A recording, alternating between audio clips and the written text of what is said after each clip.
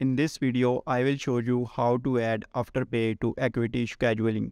So first of all, you have to open this website. So if your Acquity Scheduling is linked with Squarespace, so this is okay. Just simply on the top left side, you can see there is a menu available.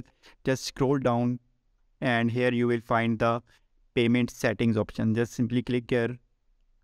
So now if you have a Stripe account, so your Stripe account is directly connected to Afterpay. So you can add Afterpay through Stripe with Acquity Scheduling. So now if your Acquity Scheduling is linked with Squarespace, so you can directly add Afterpay through Squarespace. So in this way, you can add Afterpay to Acquity Scheduling.